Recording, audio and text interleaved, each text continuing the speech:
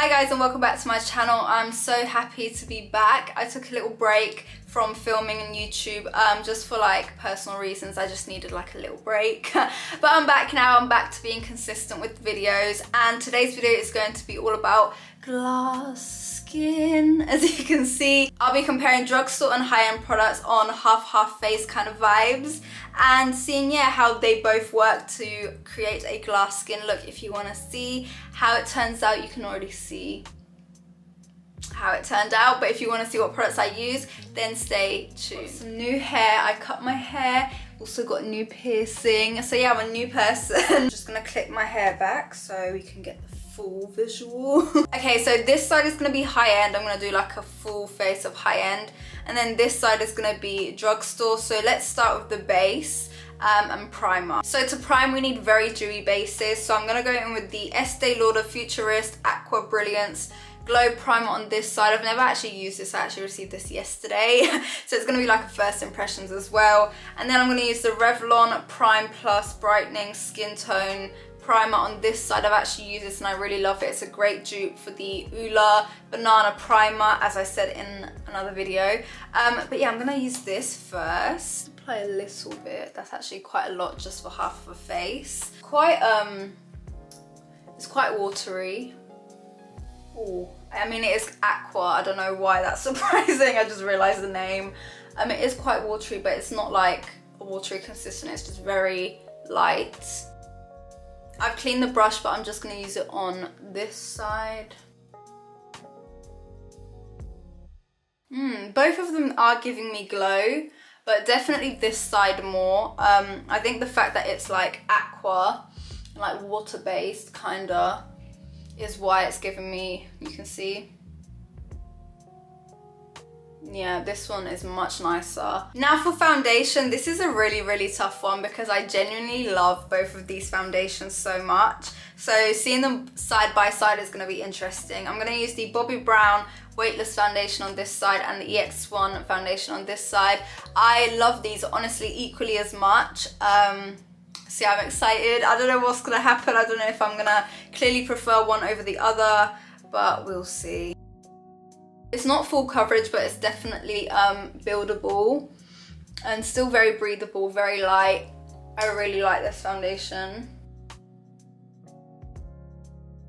I actually don't know which one I prefer. I'm looking at both sides. Honestly, I think they're both amazing. Like, the glow is still coming through on both sides, so honestly I don't know. I think it will have to be all the other products that decide like which side I prefer, because this is tight, this is tight. This side is definitely more lightweight than this side, just how it feels and also the finish. I can see like way more of my skin on this side than this side, but this is buildable as well, so if you want a bit more coverage, just add a bit more. But yeah, they're both like pretty similar. If you want to invest in like a high-end foundation, this is the one you should go for. So today I'm going to skip concealer because I feel like I don't really want to wear concealer. So I'm just going to go straight to brows. I've got these two pencils. I got the L'Oreal Brow Expert and also got the Benefit Precisely My Brow. I use this one all the time, but let's see how it works against this one.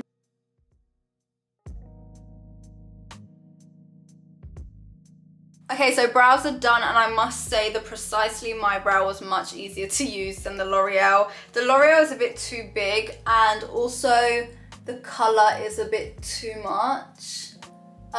So if you're heavy-handed, don't use the L'Oreal.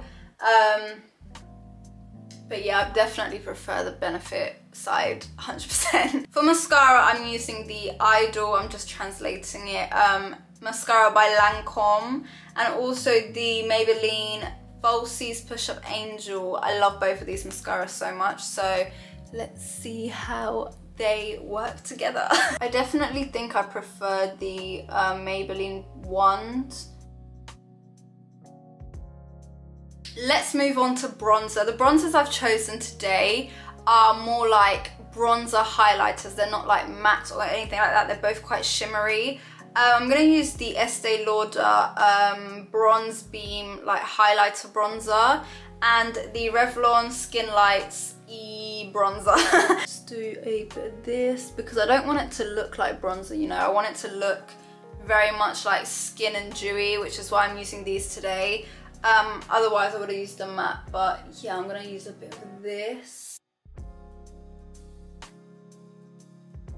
And now the Revlon, which is actually a powder. The other one was a cream. So they're both different consistencies, but I think they perform quite similarly. The Revlon is way more pigmented. I actually prefer how that finish is compared to this one. It just looks much nicer, I don't know. So yeah, now onto blush. Blush, I'm going to use the Charlotte Tilbury Beauty Wand in High Blush in the shade Pink Gasm. And then the NYX Sweet Cheeks one that I've raved about. It's such a good quality, affordable blush. So I'm really excited to compare both because I think they're quite similar again. Oh, I've gone overboard already. Let me tone it down. And now the Charlotte Tilbury. Both sides have like a gold shimmer to them. So honestly, they're very similar, just the formula's different. One's a powder, one's a liquid. But yeah, like, they're both, yes. Now onto like the star of the show, I'm using highlight, and I'm gonna use the Fenty Matchstick because I think Fenty can be affordable like this. I think it's around £18, sometimes 16. So I think that's quite affordable. Also, it's available in drugstores, so I'm gonna use it for that reason. And then I'm gonna use it against the Gucci multi-face gloss and apply it like on the high points of my face. For the Gucci one, I just like to use my fingers, and a little does honestly go a long way. Like, I've got so much left and I've used it so many times. It's not sticky at all. I use it on my eyelids, I use it on my lips, I use it literally, as it says, all over my face, and it just feels so comfortable to wear. It just helps not having to use like regular lip glosses on your face because it can be annoying and sticky and really uncomfortable. So I just prefer to use like an actual face gloss. And now the Fenty. To finish things off, just a light lip gloss, lip oil on the lips. I'm going to use the Marc Jacobs Hydrating Lip Oil. I love this so much. And also I'm going to use the Lottie London Oil Slick. Both I featured so much on both my Instagram and my YouTube. Now just going to do my hair so we can see the final look and compare. So yeah guys, this is the finished look. I think out of both sides, I think I prefer the high-end side, but there's definitely products in the drugstore, as I said, that I truly love.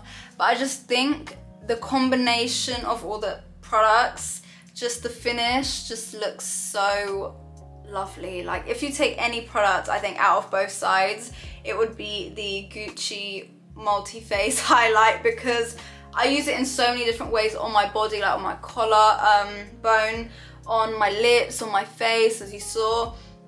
So yeah, that and also the foundations, both of them are top quality, but then also the blush.